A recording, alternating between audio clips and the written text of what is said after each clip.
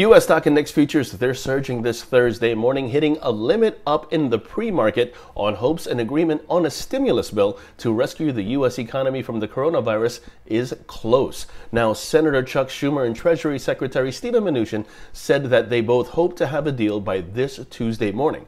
Now, there are still a few little differences.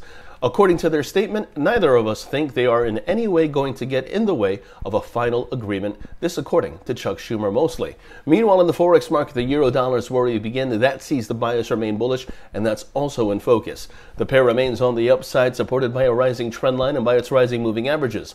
Long positions above 107.70 are favored, with targets at 108.75 and 109.20 in extension. The British pound US dollar pair, that sees the upside prevail, while the dollar yen, that sees a rebound.